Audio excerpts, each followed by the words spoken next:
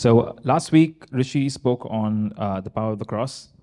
And while I was sitting there, I suddenly felt led to, even as he was speaking and ministering, a lot of stuff, the words were just coming to me, and I was just receiving so much life from what he was sharing. And so this topic is not shared often at Beloved, and reason being is because we want to show you the new and showing you what the new is. And a lot of churches predominantly, when they talk about the cross and they talk about the power of the cross, and it's always centered on,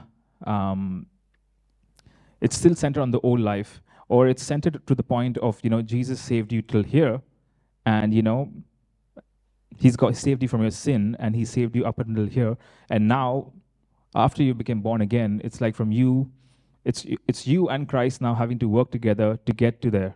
So if Christ or the Father is here, and you are here, this is the cross, the middle place, the meeting ground. It says, now that you are born again, and this is predominantly what most churches around are preaching, and it's like you have to work your way to there.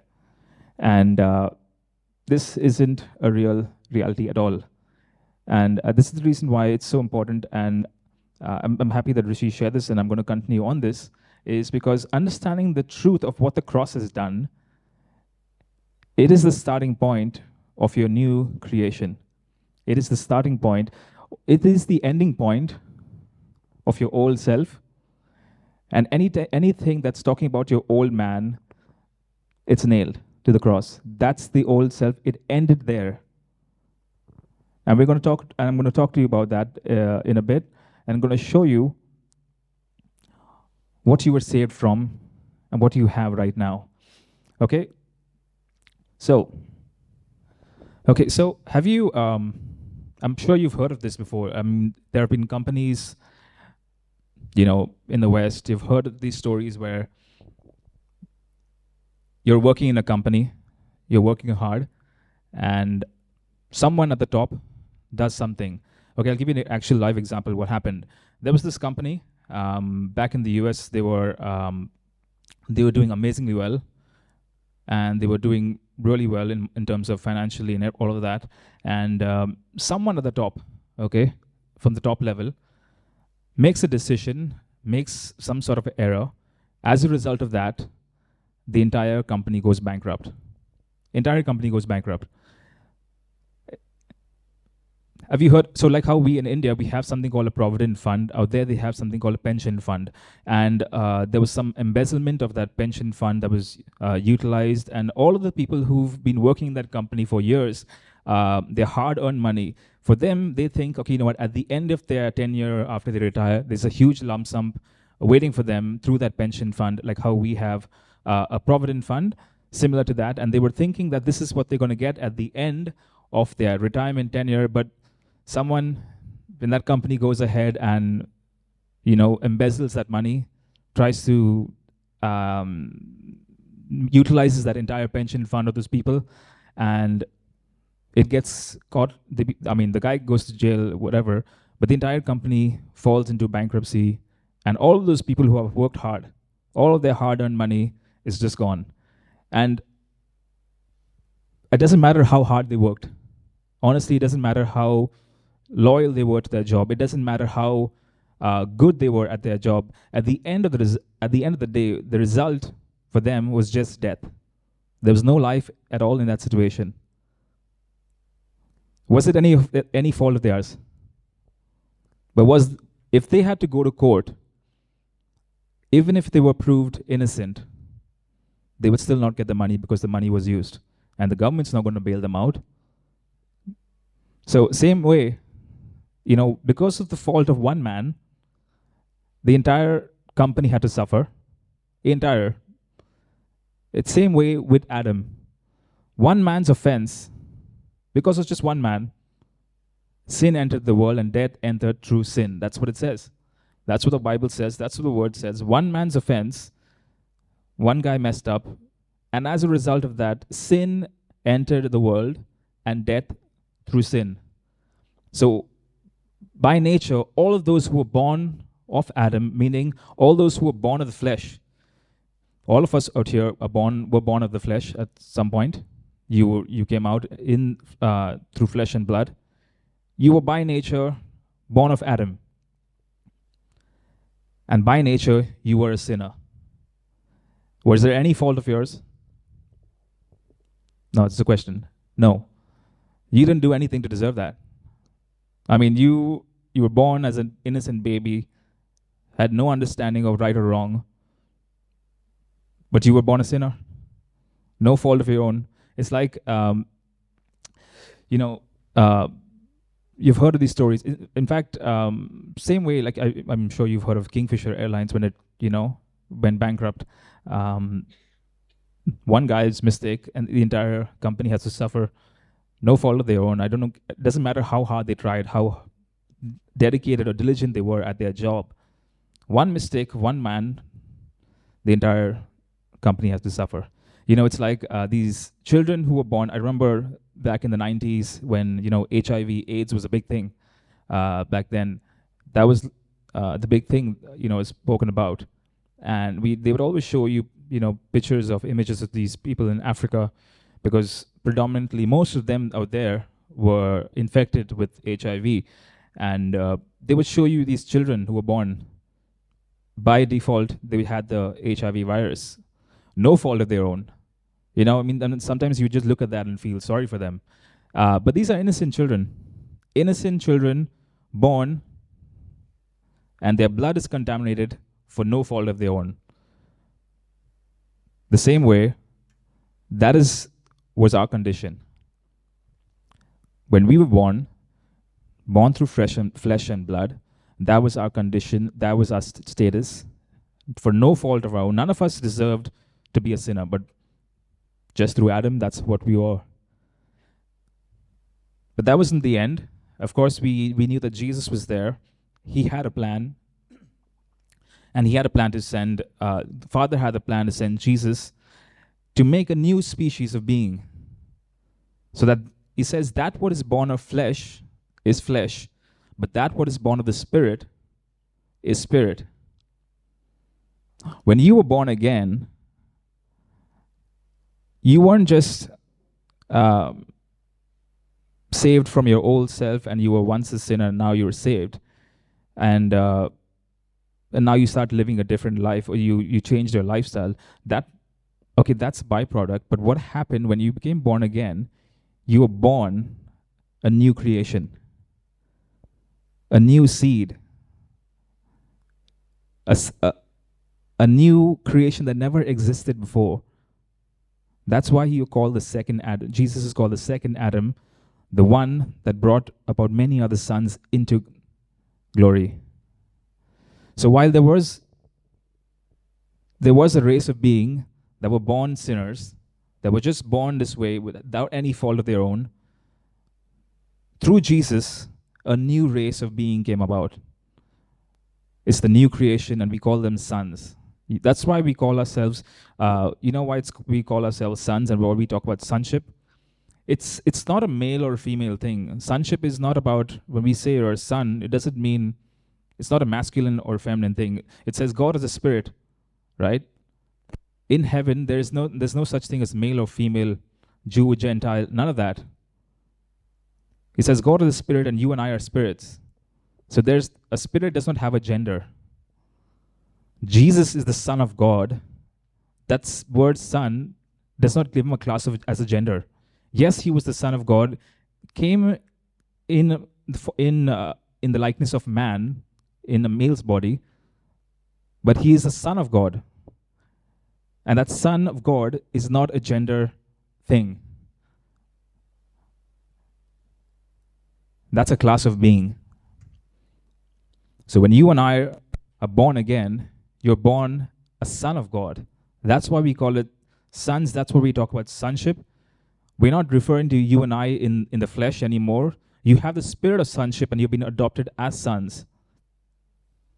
I know you're understanding and you're hearing this.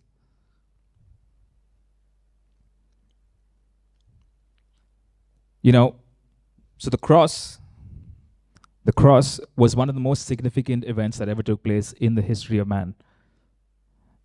The most significant things that ever took place in the history was Jesus' death on the cross. In Roman times, they had this was their way of treating punishing sinners, as punishing those who were thieves or who were meant to be prosecuted. This was the worst treatment that they could ever give. But they would only just nail them to a cross. Jesus didn't just get nailed to the cross, he was whipped with n number of lashes. He had his back ripped open, flesh came out, and he was nailed. He had to carry his own cross all around, and he was nailed to the cross, and he died. He had to die that death. He had to die in the flesh, so that you and I have, and I'm going to show you what we have in a bit. I was talking about a baby that's born. What Jesus has done for us is he's brought us back to the place of innocence. He's returned you back to the place of innocence. Today, if a baby is here, and the baby does not have any understanding of what's right or wrong. It's a baby. Doesn't know that I'm not supposed to put my finger in a socket. It doesn't know any of that. They're innocent. If a baby drops over something, like a fish bowl, the bowl shatters. The parent is not going to go and shout at the baby. Why? Because the baby does not understand. There's no concept of right or wrong. The baby is innocent.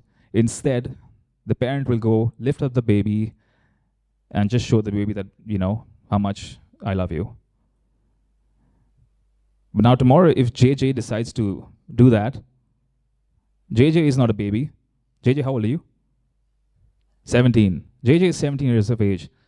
If JJ decides to do that at his house, throws over a fish bowl, Sabina is not going to be, come JJ, let me give you a hug. I don't think so. Why? Because JJ now knows the difference between good and evil. He has the knowledge of, and through the knowledge of good and evil, he knows what is right and wrong. Sabina is not going to treat him that way.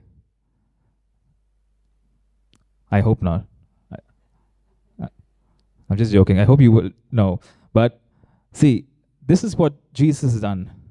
The Father has done this now for us.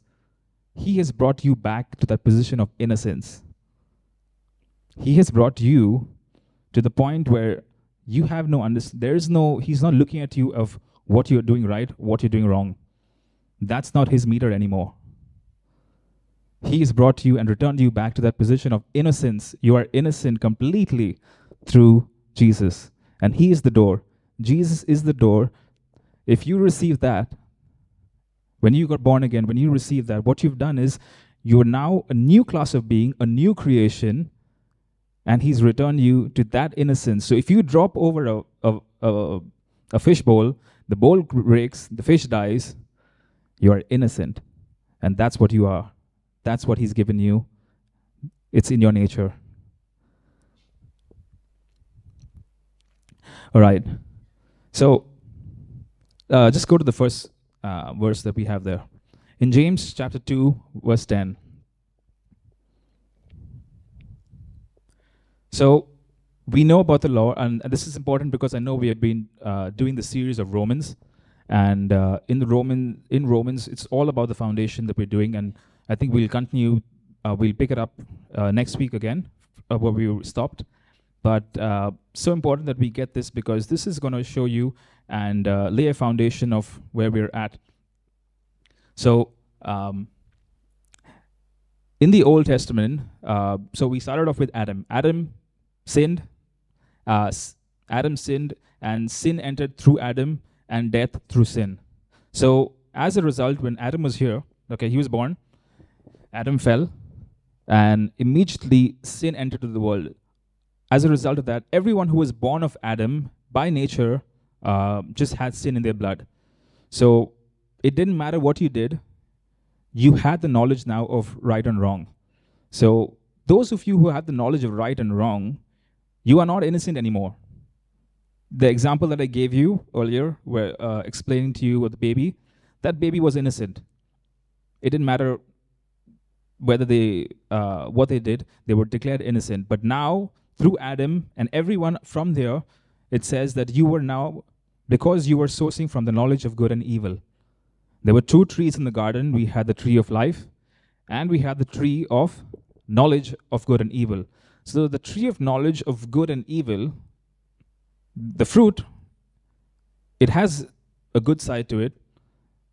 That's why we call it the good and evil, and it has a bad side to it. But the end result, if you're eating from that tree, if you're sourcing from that tree, if your mindset is everything logical based on this tree, because the tree of knowledge and of good and evil, all it does is it reasons out, it tries to come to logical conclusions. It's in opposition to what the word says. The foolishness of God is, what does it say? The foolishness of God is better than the wisdom of man.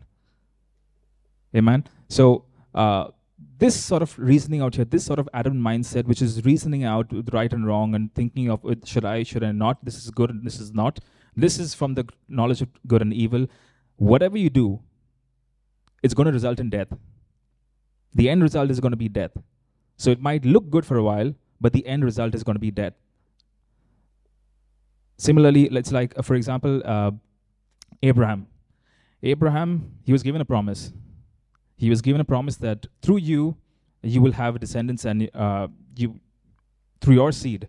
Now, Abraham thought he was trying to help God. He thought, okay, fine, maybe I'll just go and do it another way, not through Sarah. He says, through your seed.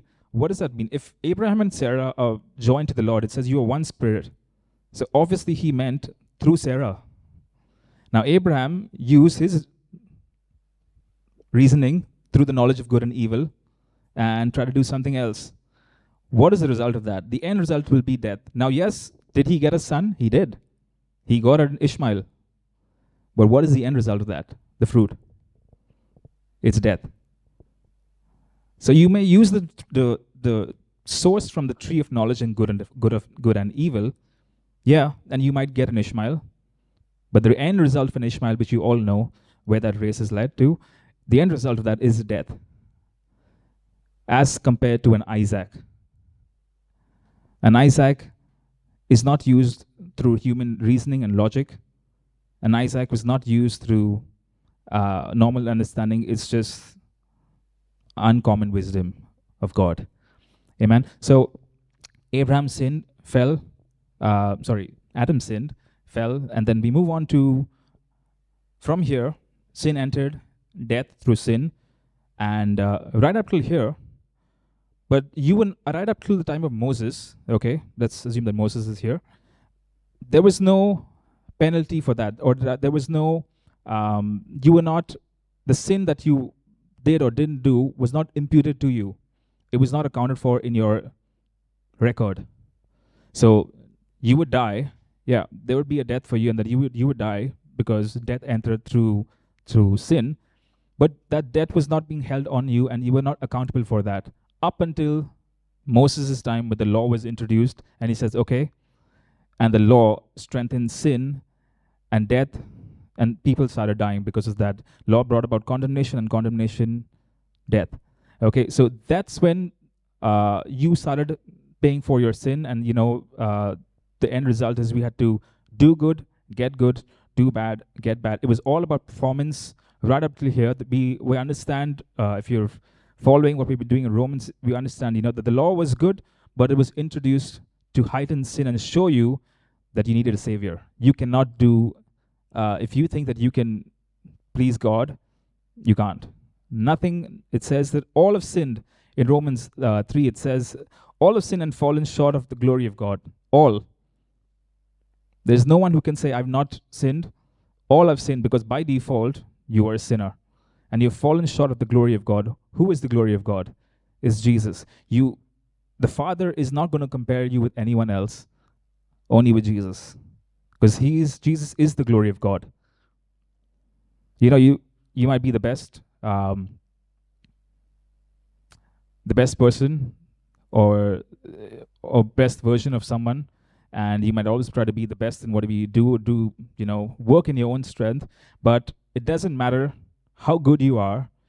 You can't compare yourself with any other. Your comparison is not with Mother Teresa or any of those people. Your comparison is only with Jesus, because he is the glory of God, and none of us and all of us fall short of that glory of God. Okay? It says in James 2, it says, "For whoever keeps the whole law, yet stumbles at just one point, is guilty of breaking it all." That means no matter how hard you tried, okay, from the time of Moses up until now, and even up right now, there are still people trying to keep that law. And I don't mean the law in sense of those 10 commandments plus 633 odd commandments. I'm not talking about that law. I'm talking about a law that is a work that's the mind of Adam trying to do something to get favor with God. So Jesus died. He came and died on the cross to be the perfect sacrifice. Right up until the time of Moses, till Jesus, they used to sacrifice once a year. They would come with a lamb offering, sacrifice as an atonement of their sin, because the law was introduced and sin was now imputed on them. Till Moses, sin was not imputed onto any man, but the moment the law came through Moses, sin was now imputed. As a result of that, every year on the Day of Atonement, that's the Jewish festival, they would come with a lamb offering, presented to the high priest there from the Levi tribe. They would inspect the lamb and shed blood. And that blood would be an atonement for their sin for the entire year before that. And then they would go back to doing their own thing, and for the next year, they would be all good, and then again, repeat this every year after year after year. And those sacrifices were just God's way of showing them mercy and granting them mercy, and just his way of just being good to them. And of course, he had a plan through Jesus, and Jesus came on the cross. He says he's called the Lamb of God. You know why he's called the Lamb of God? Because that is the perfect offering. Sinless lamb, spotless lamb. Only his blood could have paid not just for your present, but past, present, future. He's taking care of it all. And I want to show you what that has done, because when we talk about the cross and we talk about Jesus' death on the cross, most believers understand it up until I have been saved of my sin. And that's where they've not really understood what the power of that cross is and what the sacrifice of that cross is, because salvation, the word salvation, it's translated from the Greek word sozo. And it's not just saved from sin. That is just one thing. But sozo, or salvation, it's inclusive. It talks about prosperity. It talks about health. It talks about being whole, being complete.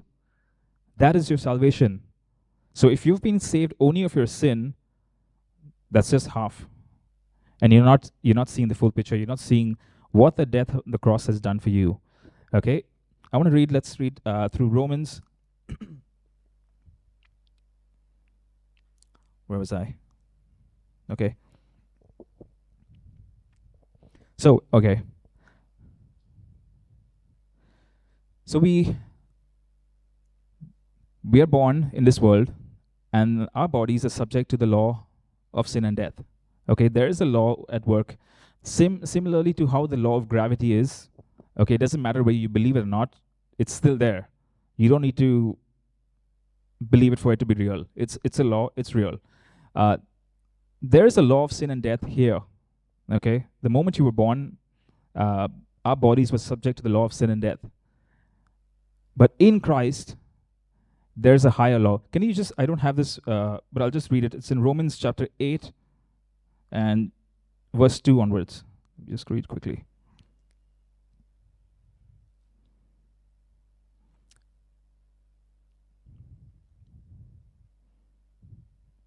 Because I'll just read it, okay? It's fine. Because through Christ Jesus, the law of the Spirit who gives life has set you free from the law of sin and death. The law, because through Jesus Christ, the law of the Spirit who gives life has set you free from the law of sin and death. There are now two laws at work here. Before, you were subject to the law of sin and death, but now there's a new law working in you. That law is called the Spirit of life.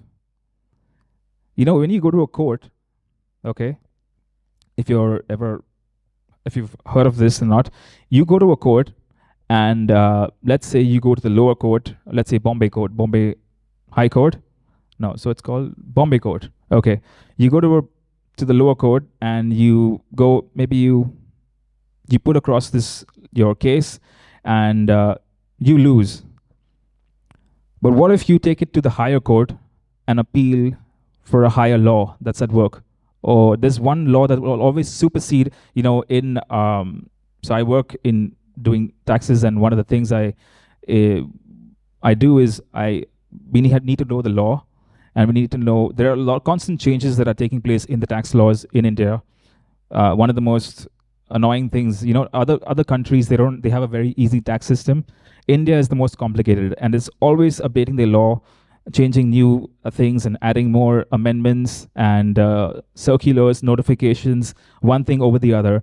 And you will always see when you're fighting cases, when you're going to appeal, you may lose at one area, but there's another law, and you can appeal at the tribunal level, and then maybe High Court, Supreme Court, whatever. And you take it up higher cases, and you would see that the law will always win.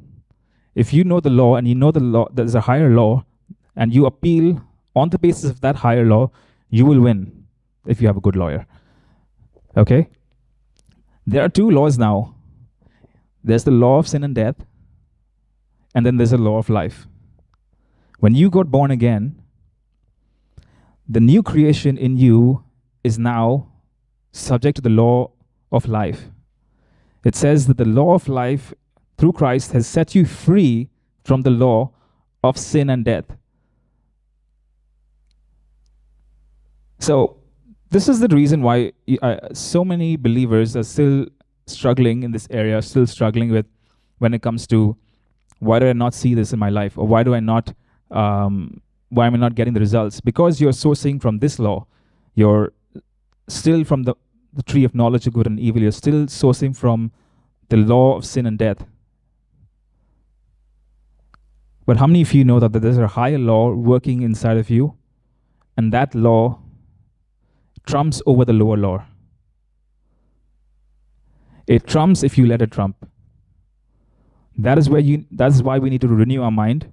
It's so important. It says to renew your mind so that you can prove what is that good and acceptable and perfect will of God, so that you can see that this law, this new law working in you, is greater than this law of sin and death that's in the members.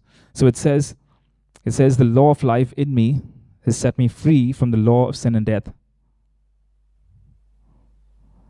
The Holy Spirit inside of you is giving life to your mortal body.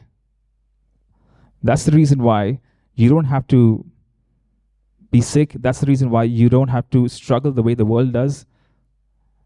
That's the reason why you don't have to think of, how do I need to plan if I'm going to Delhi and should I get an umbrella for the heat? No. You have the law of life inside of you. So you work differently. That's why we see when you go to a place where there's a scorching heat, you bring the rain, the law of life inside you. Amen.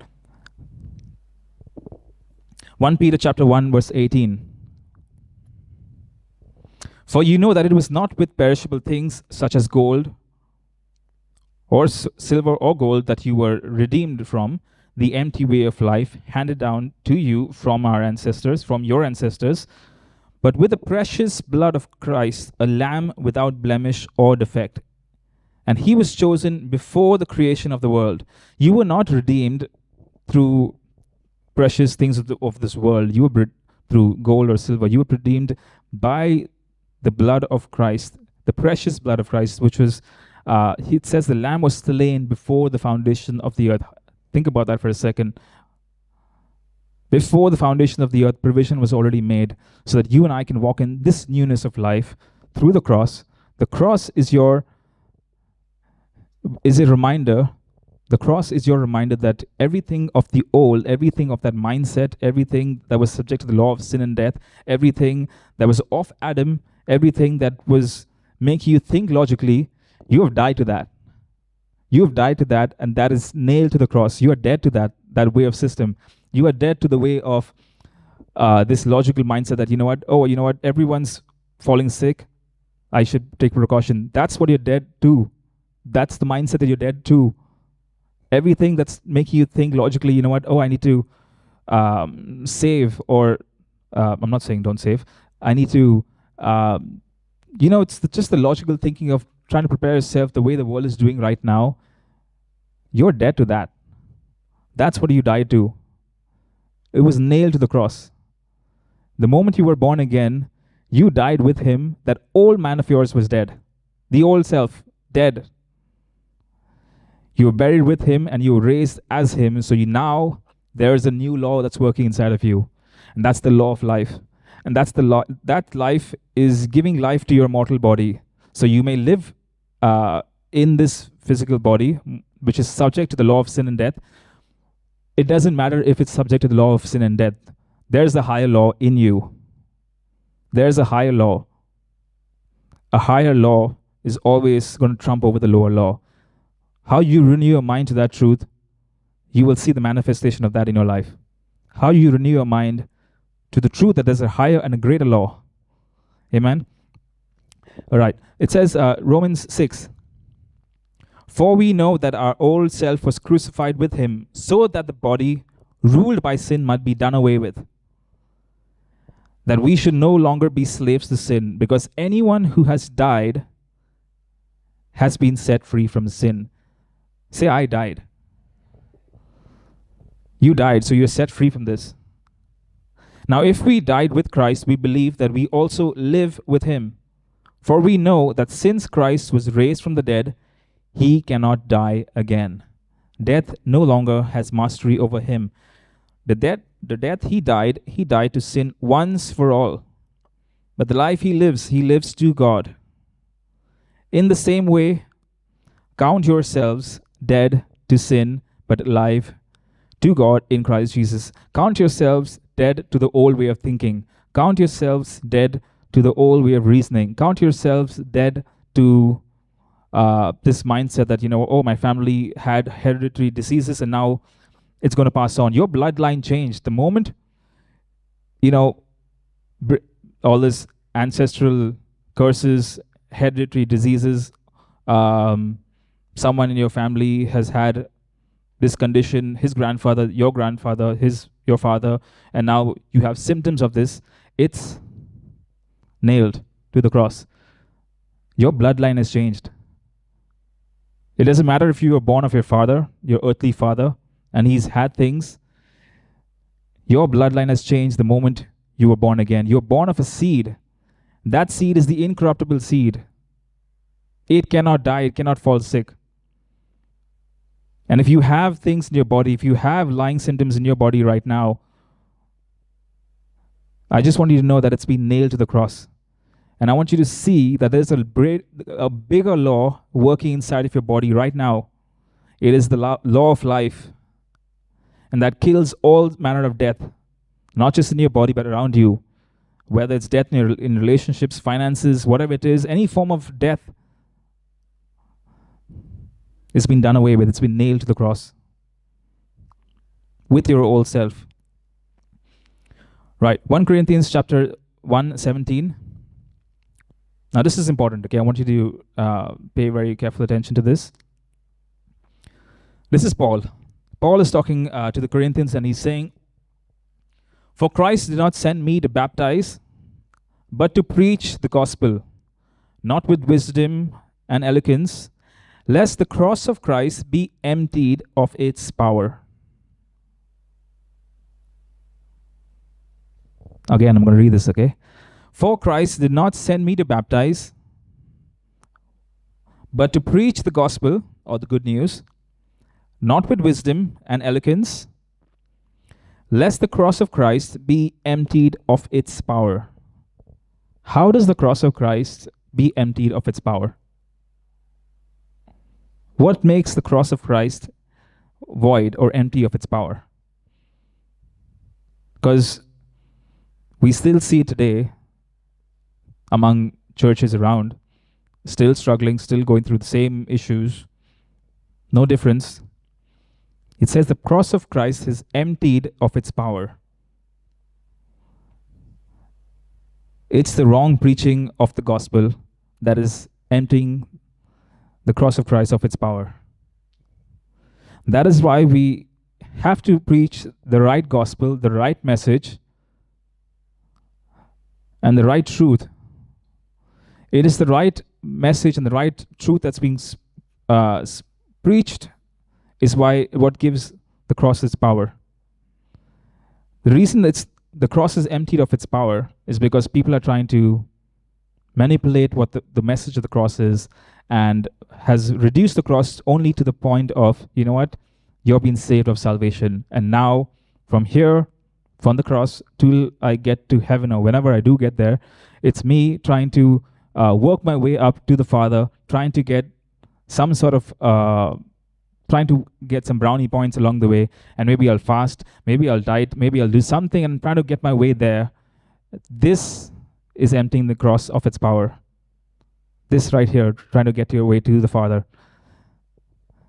That's the reason why we see among the churches, among believers, they're struggling and they're just going to the same thing, because they don't understand that the power that is in the cross.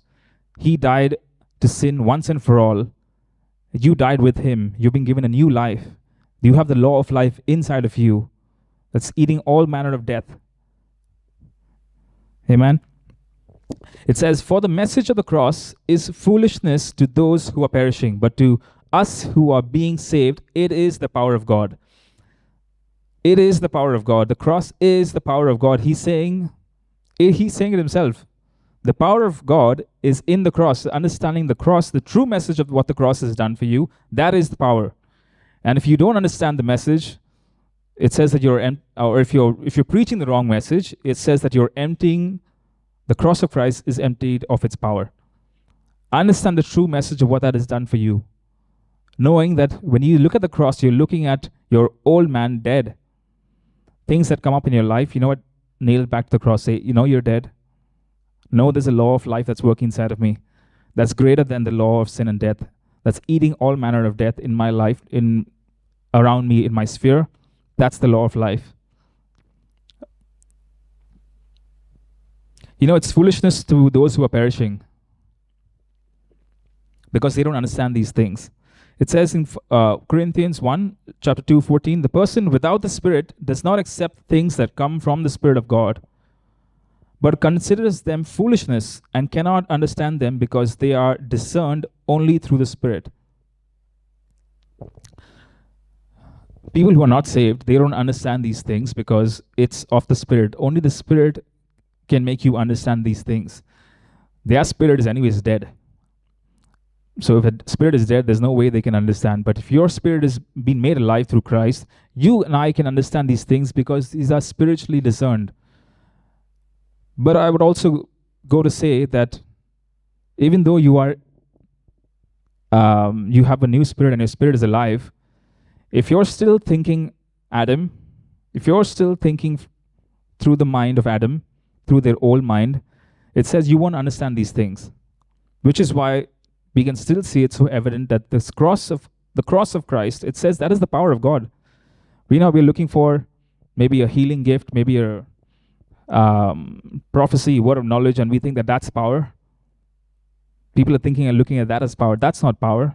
This is the power. The power is in the right preaching of the cross. That is the power of God. He said, I'm not ashamed of this gospel, for it is the power of God. Amen. All right, let's read. Let's go ahead. 1 John chapter 3, verse 9.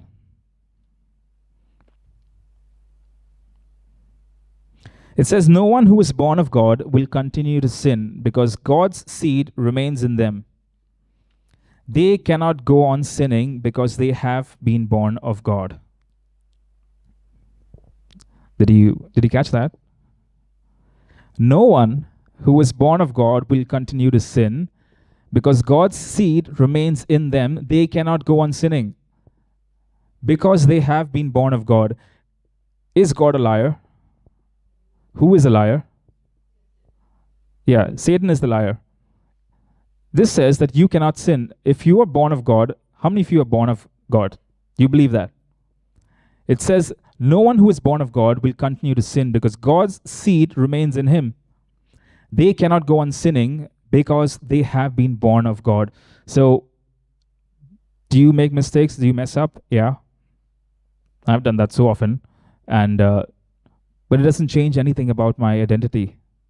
It says that seed, I've been born of the seed of God. That seed cannot sin. It can't. It can't. I don't care what you've done, what you may going to do, or what you've thought is the biggest thing that cannot be saved. It says you're born of his seed.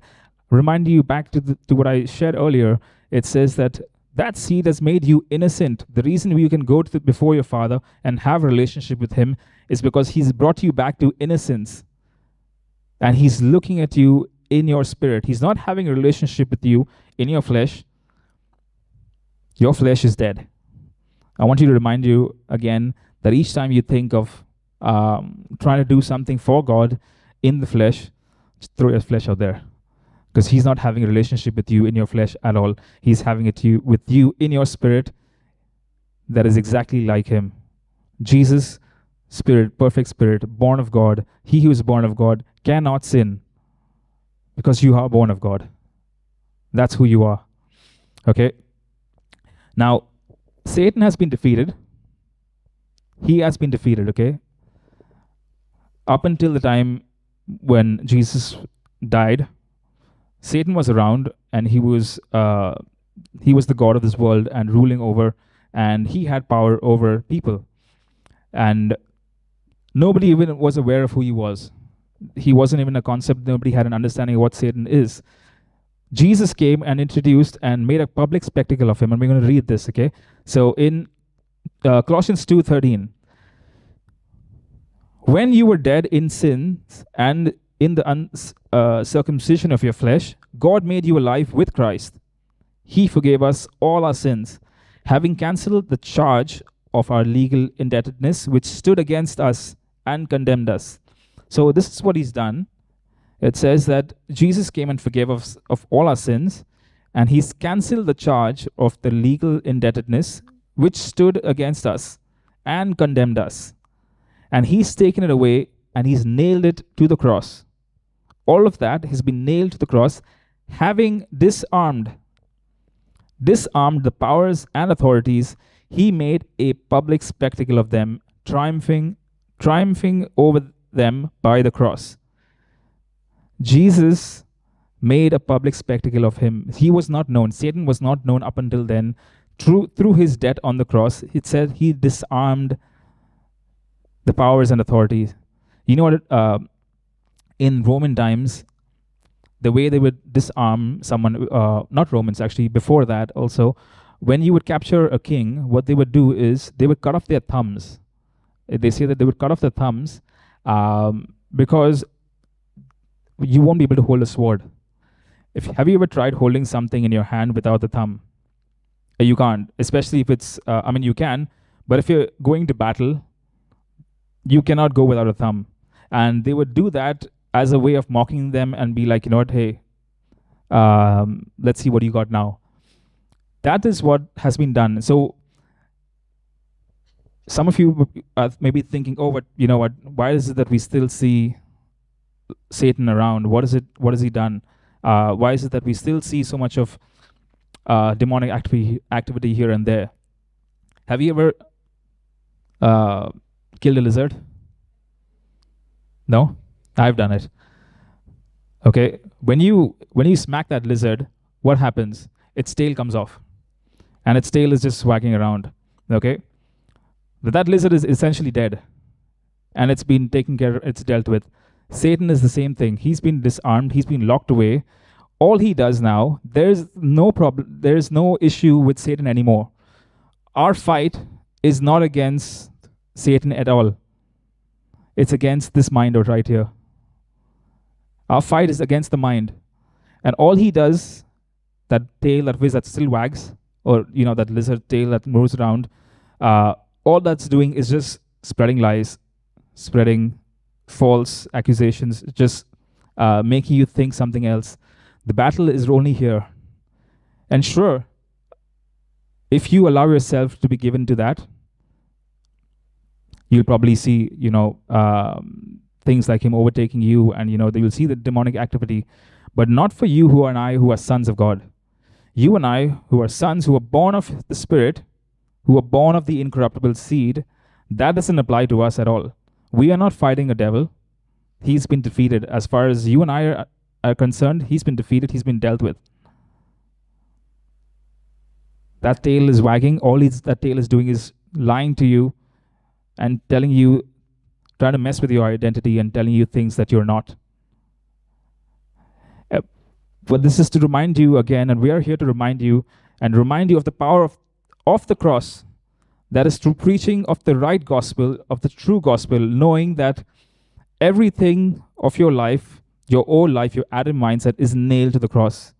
You cannot have death in your finances because that is nailed to the cross. You cannot have death in your relationships because that is nailed to the cross. You cannot have death in any area of your physical death or health because that is nailed to the cross. You have a new law working inside of you. It is the law of life. That life is bigger than the law of sin and death. It is higher. What law do you want to submit to? Yeah, that's for you to think. The law that you want to submit to is that law is what's going to show you the power of the cross, or what the cross has accomplished for you. Our fight is not against principalities and powers anymore. Our fight is not against flesh and blood. But these principalities and powers that are there, it's only through to your mind. All it's doing is it says our fight is not against flesh and blood, but against principalities, rulers and powers and dominions of this world. And it says that it talks about the wiles of the devil. It's his trickery, it's his cunningness. All he's doing is just lying to you and telling you things that you're not.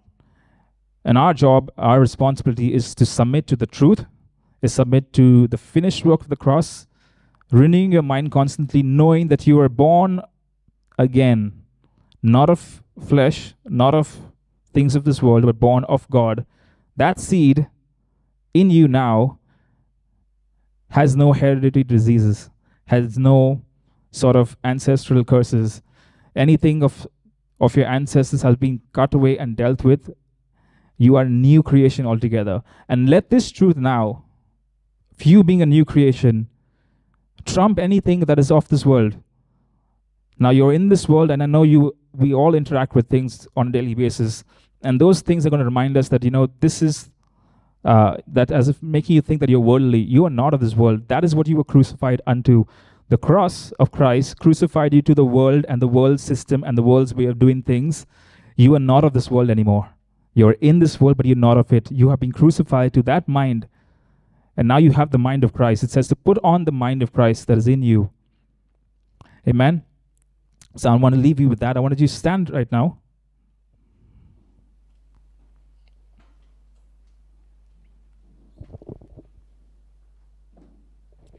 And just close your eyes.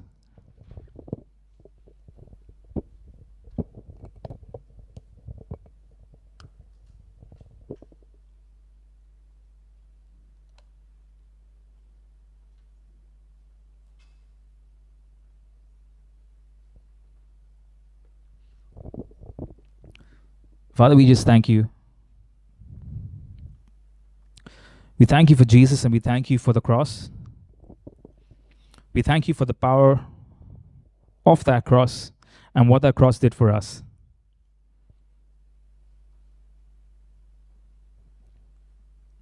That cross dealt with our sin. It dealt with our old way, and it brought us back to you. And we can come before you as innocent, blameless, guiltless, no condemnation, no unworthiness, no unrighteousness, no feeling of isolation, no feeling of abandonment, none of that. But we are accepted in your beloved. And we thank you, Father, that you're drawing the sons out there.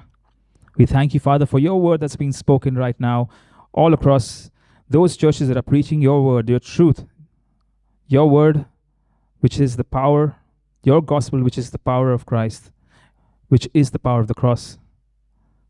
And we just thank you, Father, that that word is being sown. We thank you for the increase and the multiplication of that right now.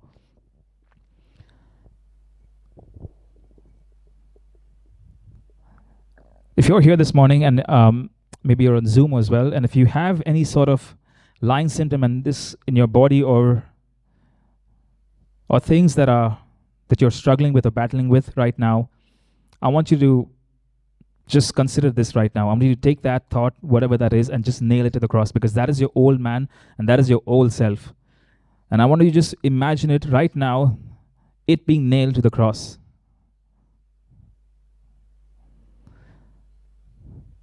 I want you to just think of yourself also on that cross and think of yourself as being dead on that cross. Have you ever, and just think of this picture, when I've gone to funerals before and you'll see a coffin lying there and you will have people going around and just paying their respects.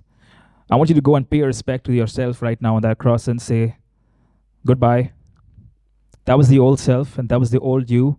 And I want you to see yourself being dead on that cross.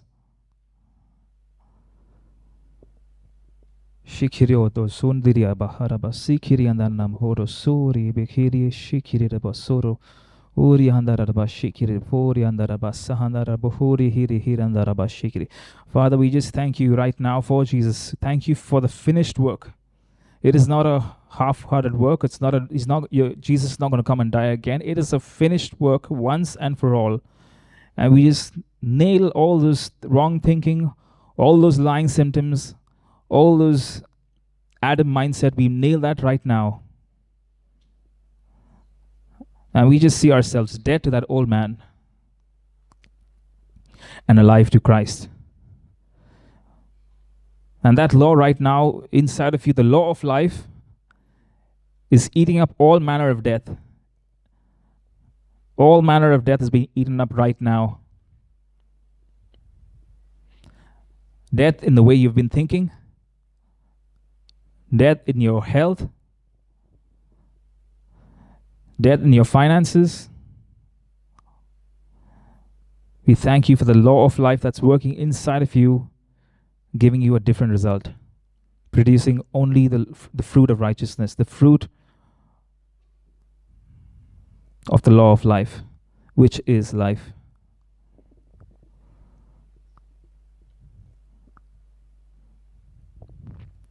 Thank you, Jesus. So, right, man. Thank you. Let's just give a spiritual tithe right now. Just repeat after me. So say, Father, I am a son in your kingdom. Jesus, you are my high priest. And right now, we give you a tithe. We give you a thanksgiving. We give you an offering of all the life, all the understanding, all the truth that you've brought to my soul right now. And I just worship you. And just worship him. Shihandorabo Sukuriana Mahoraba Syria Karabo Sukuriana Mahorabo Sikiri Area Handorabo Shuria Radabasanda Rabahora Bokuria Radabasikiri Rebe Shikiri Dibi Sikiri Huria Radabashanda Rabasukuru Bohundoraba Shikiri Dibi Sihi Andarabo O Rabasikiri. Thank you, Jesus. We give you praise. We bless your name. In Jesus' name. Amen.